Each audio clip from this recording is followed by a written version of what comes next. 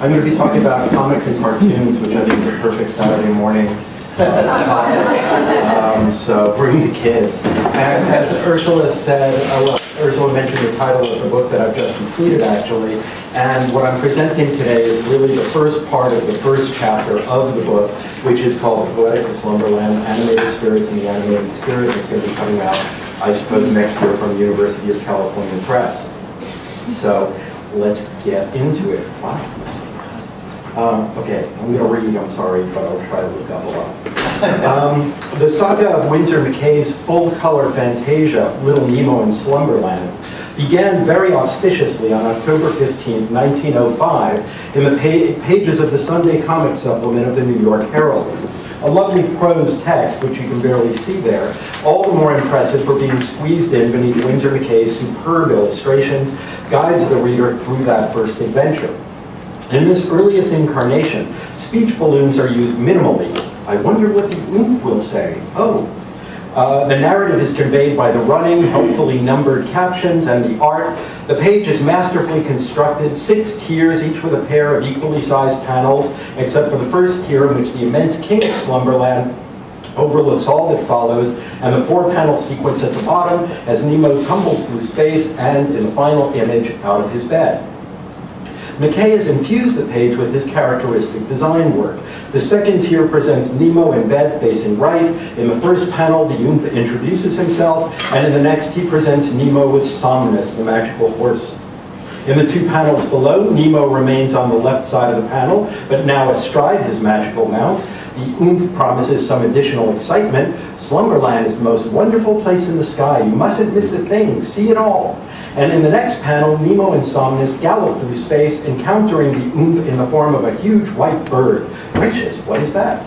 The next 4 panels across 2 tiers present the race, replete with bunnies riding pigs and monkeys atop green kangaroos, all jumping the hurdles of bursting stars that surround them all. Nemo loses his mount in the last panel of this self-contained race sequence, diving headfirst through the reins, leading to his final tumble through space in the final 4 panels, which are arranged in a regular series of squares along the bottom tier. And there is, perhaps most spectacularly, the evocation of movement, which pervades this single page. One image in particular leaps out. After we see Somnus pawing the ground, clearly eager to be off, she is depicted in full gallop, bearing Nemo toward the wonders of Slumberland.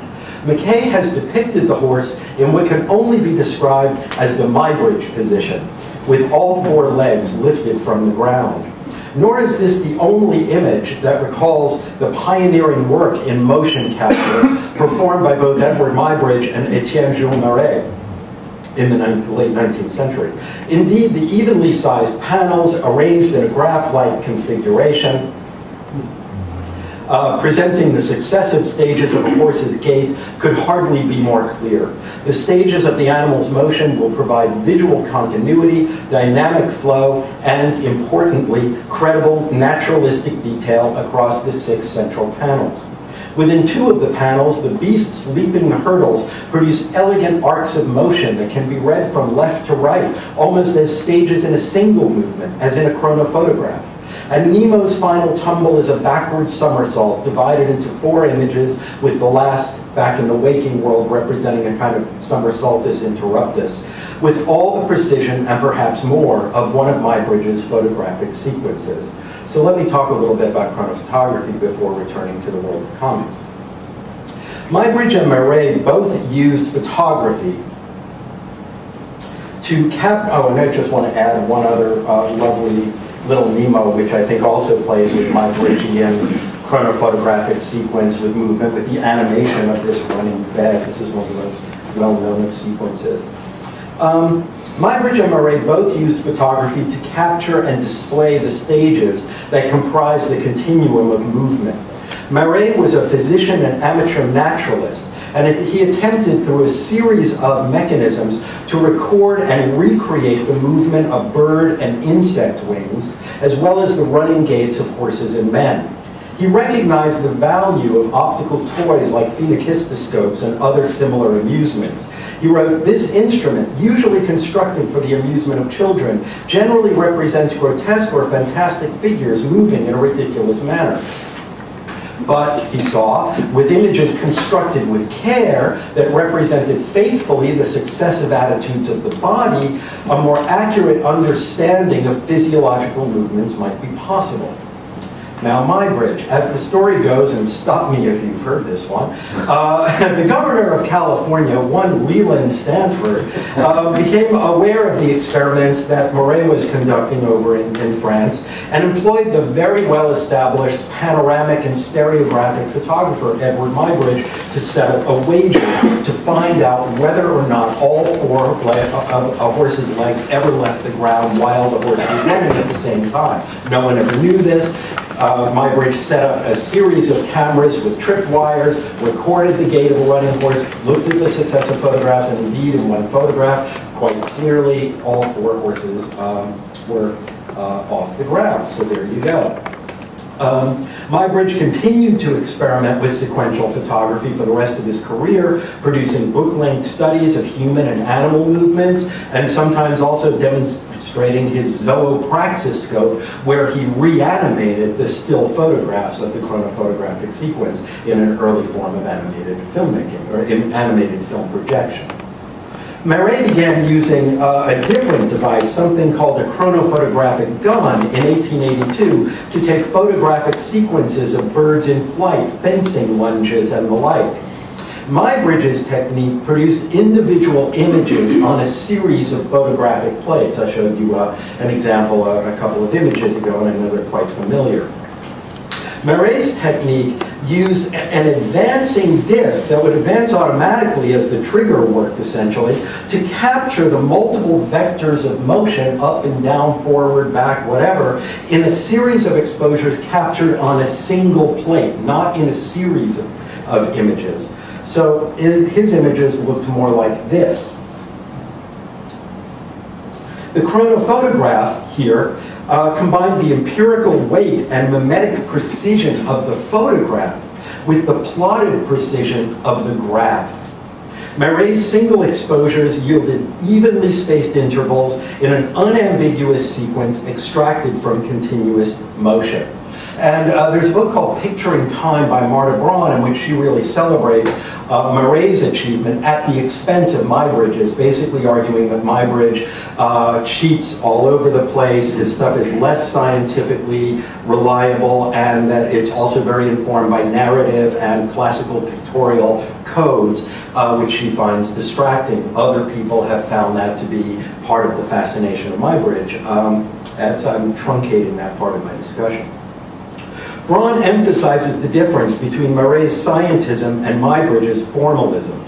Muybridge's use of multiple spatially organized cameras, as well as his characteristic display of discretely bounded, pleasingly composed images, privilege a sense of time as divisible and discrete. Contained parcels of space become analogous to contained parcels of time. McCay's single plates, by contrast, emphasized a temporal continuum, with the chronophotograph capturing instants along the axis of time's continuous arrow. Against McCay's scientific interest in graphing movement, Muybridge was, through his discrete images, each carefully lit and composed according to acceptable aesthetic conventions, telling stories in space. Again, I'll skip much of that discussion, distinguishing between them. The act of segmentation and the spatial display of stages of movement on a grid generated new concepts of the relation between image and world. The organization and display of recorded moments projected the sense of temporal continuity and its relentless rationality. But it also incontrovertibly showed that time could be fractured, our awareness of it newly dispersed along a series or array of demonstrably incomplete images. Each image needs the ones on either side of it to mean. Comics became prominent as a popular medium around the same period as these motion studies. what Jonathan Crary has talked about regarding the temporal rupture offered by Muybridge's photographic arrays really echoes what someone like Scott McCloud says about comics, about the organized array of panels that characterize comics. In his words, the array fractures both time and space, offering a jagged staccato rhythm of unconnected moments. Comics uniquely present a combination of static images, often infiltrated by visual cues of capture or continuing movement, arranged in temporal sequence. Comics more clearly resemble what Muybridge produced than what the Edison Company and the Lumieres followed it with. In other words, many people begin, I do too, a history of film by showing Muybridge's chronophotographs. But really, what happens there is, well, I'll talk about that, but comics resemble the photograph more than films resemble chronophotographs. To return briefly to the issue of Muybridge's aesthetics, Philip Roger has pointed to some of the means by which Muybridge's sequences rupture and mend the usual relationship between photographic image and temporality. Walking Elephant that you see here is a photographic array that can be read either as a photographic study of a single elephant or as a chain of multiple elephants marching, tail to trunk in parade. These are methods that comics quickly adapt. Winsor McCay does something like it in that first Little Nemo, as the various and multi-hued horses, kangaroos, and billy goats are arranged along a single, elegantly undulating arc of movement that extends across each panel and from one panel to the next. Comics, like cinema, depended on the work of Muybridge, Marais, other early experimenters like Reynaud, and the host of others who experimented with recording and reproducing natural movement in the later 19th century. Comics and cinema both offer experiences of temporal fracturing and temporal flow, but the comics reader has more control over time than the cinematic spectator, with the freedom to look back or peek ahead. Time in comics is represented as territory in space, and the experience of the flow of time can be very carefully regulated, if not completely controlled. It can't be completely controlled, but it can be carefully regulated. This dialectic between the stasis of an individual image and the spatio-temporal movement of the sequence, a dialectic that relates to the diegesis of whatever is going on, but also to the experience of the reader of the comic, is what Scott McCloud calls the temporal map, and it is a conceptual fundament of the medium of comics. Modern culture from the late 19th century forward oscillated between the sense of time as unbound, mutable, and multiple, and time as rigid, deterministic, and most insistently bound to linear coherence. Muybridge's first studies represent a crucial moment in the unbinding of time and perspective, and Crary and McCloud locate in cinema and the comics, respectively, the two media that most clearly derive from these experiments, some of that same radicalism. Cinema reconstituted the movement that one could infer from the sequence of still images, while comics retained the synchronous spatio-temporal array, or temporal map. But both media were fundamentally bound to the explorations of time, rhythm, and tempo, so characteristic of the culture of modernity. The pictorial narrative had existed as a printed form throughout Europe and Asia since the 15th century. But from the middle of the 19th century, it began to emphasize a sense of continuous movement that was new to the form. The closing chapter of David Kunzel's indispensable analysis of pre-20th century comics emphasizes the sophistication with which comics became, in effect, motion pictures, influenced both by such optical toys as the magic lantern and the phenakistoscope, as well as the experiments associated with Marais and Muybridge. In a later essay, Kunzel demonstrates how the large, complete, and richly accoutred compositions associated with Hogarth, who did series of paintings with a narrative following a rake's progress or a harlot's progress or whatever, yielded, this detailed rendering yielded to the line of caricature, a line that was looser, more exaggerated, and just evidently faster, in keeping with a perception that life itself was becoming faster paced, careening in potentially dangerous, albeit thrilling directions. Rudolf Töpfer, a Swiss creator of written picture narratives that found great admirers among people like Goethe, Töpfer eschewed scenic detail to emphasize dynamic figures trapped in chaotic circumstances. He also developed what Kunzel terms a battery of montage devices to emphasize time and motion, including narrowing the frame from panel to panel to indicate both the quickness of succession and the concomitant claustrophobia of temporal inescapability. Increasing numbers of comic artists played with image sequences that modeled a brief, contained arc of time. An 1868, oh, I have these in the wrong order, let me do this first. An 1868 illustration by Georges Maurier for Punch presented 3 stages in the leap of a horse and rider over a fence superimposed onto a single image. This is obviously reminiscent of Marais' images with successive stages on a single plate. Later, Punch published several parodies of Muybridge, such as an 1882 zoopraxiscopic sequence of an eminent actor's histrionics. He seems to burst into flames at the end of his performance. Thus, Winsor McCay's presentation of continuous time through the vehicle of animal locomotion had some significant and precise precedents, and it's worth reviewing some of the ways that comics in the 19th century evolved as a vehicle for the registration of time through the figure of animal and child movement. The extremely popular children's stories and social satires by the German illustrator Wilhelm Busch, I'll show some images of his later, often depicted brief actions across several panels from a fixed perspective that emphasized incremental change, measuring with metronomic inevitability the results of the calamitous pranks committed by those early masters of comic strip mayhem, Max and Moritz. And they appeared in 1865, actually quite ahead of Chrono-Photography.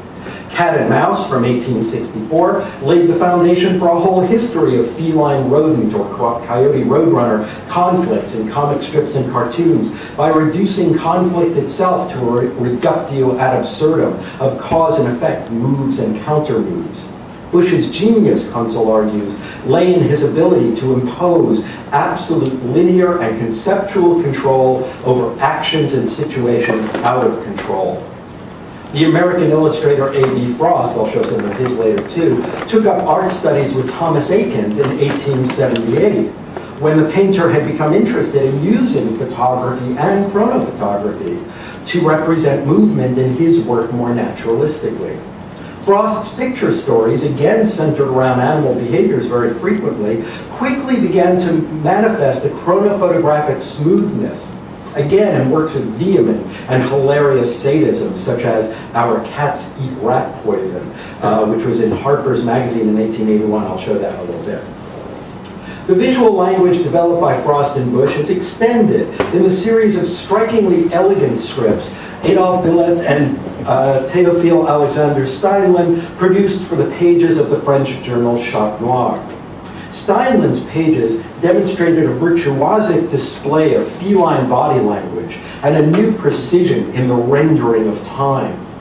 Charting the progress of the cat's attempts to land a goldfish or get its head unstuck from a basket or its play with a ball of yarn, one marks the smooth passage of moment to moment.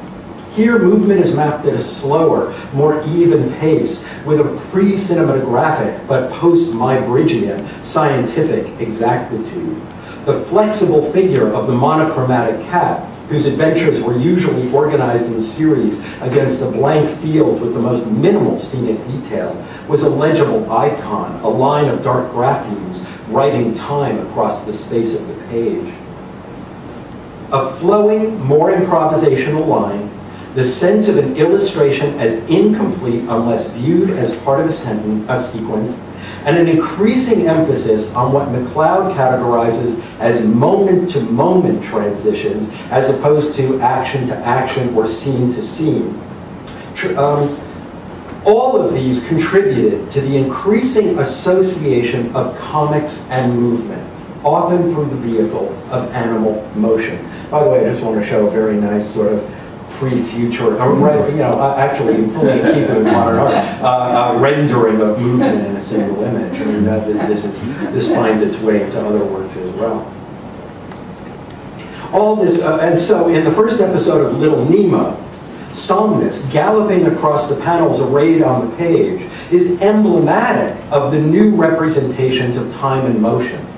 But Somnus is equally a figure of arrested motion, frozen in every single panel, including in that one perfect posture that Muybridge first revealed to the world of human sight with 4 legs off the ground.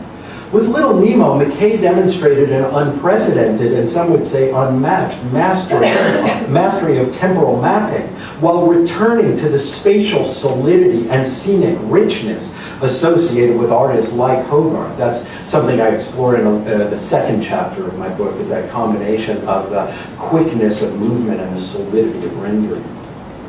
It seems to be obvious, as the preceding review indicates, that despite the efforts to backdate the origin of comics, and like every new medium that comes under academic scrutiny, everybody wants to claim a great pedigree. So it's like, cave paintings are the first comics. Okay, great, But the traditional view has been that comics begin with newspaper comics in America, maybe early 19th or later 19th century work by Toothford and Chat Noir, but no earlier than that. And I actually want to go with that kind of definition for this reason. It seems to me that despite the efforts to backdate the origin of comics, the medium does fundamentally change in the wake of Muybridge and McCay and their famed photographic works. Comics display a more evident interest in temporality, depicting precise moments arranged in a legible sequence, juggling a sense of both the instantaneous and the causal. And if comics are marked by a new rapidity in production, the looser line, and diegesis, smaller units of represented time, one could also note a new rapidity of consumption as well. With the rise of the American newspaper, comic strips, and sections, a vast new audience was introduced on a regular basis to this medium. The comic strip became something to read quickly and dispose of, a part of the ephemera of modern life, which made them different from Hogarth's prints, Toothford's books, and even popular magazines such as Punch and Chat Noir in Europe, which did not circulate as widely as newspapers. They become a medium of the instant. Now I want to begin to talk about the ideological valence of this and where comics diverge from the Chrono-Photography. Another McCay strip, Dream of the Rarebit Fiend, often presented adult middle-class men or women trapped in escalating transfiguration of everyday life. The strip repeatedly connected dream content to the stresses and strains of modern life, bringing to mind the tremendous emphasis that was placed on the polarities of efficient and fatigued bodies in the industrial workplace from the mid-19th century onwards. The metaphor of the machine was strenuously applied to the laboring bodies of the industrial age. In the discourse of production, fatigue replaced idleness as the enemy of productive labor. The avoidance of work was less significant than the body's productive limits.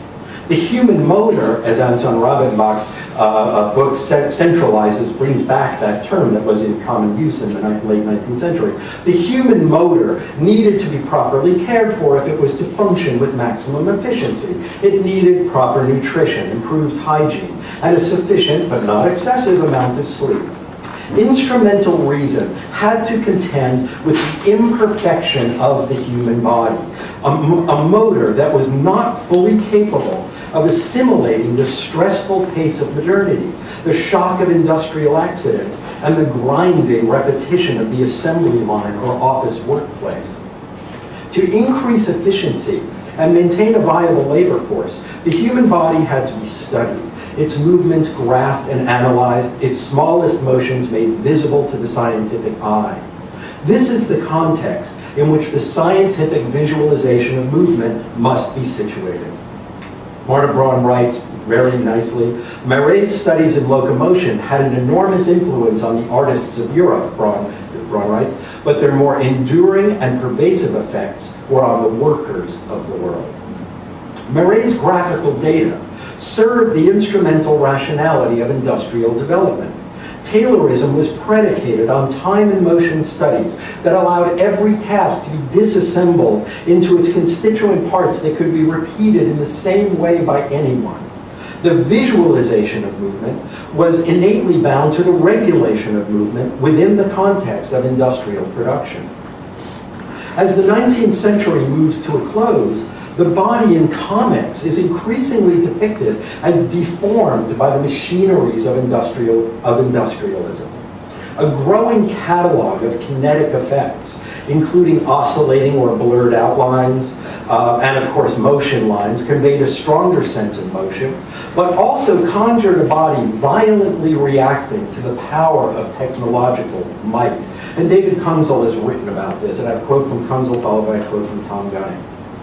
The body, Kunzel writes, is experienced as a machinoid or a machinable substance, and both fear and fascination reside in the artist's rendering of the body as machined almost beyond recognition.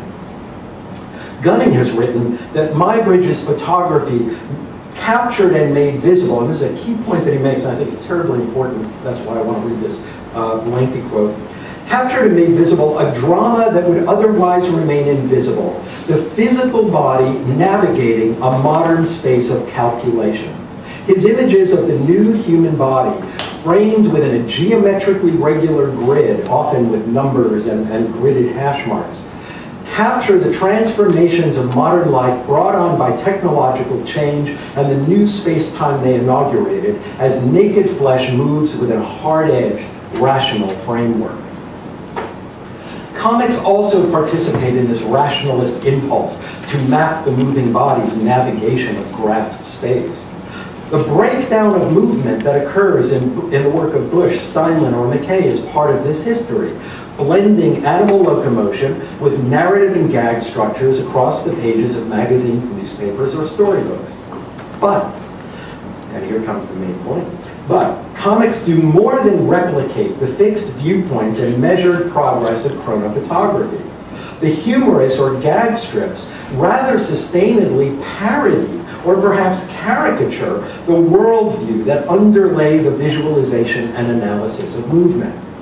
The eminent actor striding the stage in Punch's parodic zoopraxiscopic study is an early example of a parody of a chronophotographic sequence, but he's not alone.